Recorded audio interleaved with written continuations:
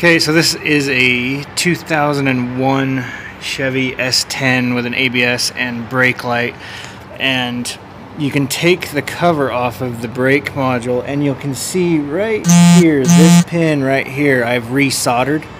It was cracked right around the base, and so I resoldered that pin, and now we're going to see if the ABS light will shut off. So you can see it has one code. We'll go into trouble codes, read codes,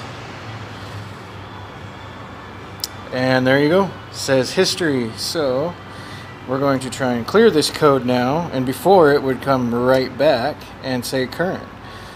So codes, we'll try it one more time. No fault codes found. Before it would come right back. So if you're having a ABS light and it's code c0265, on mine it was this pin right here.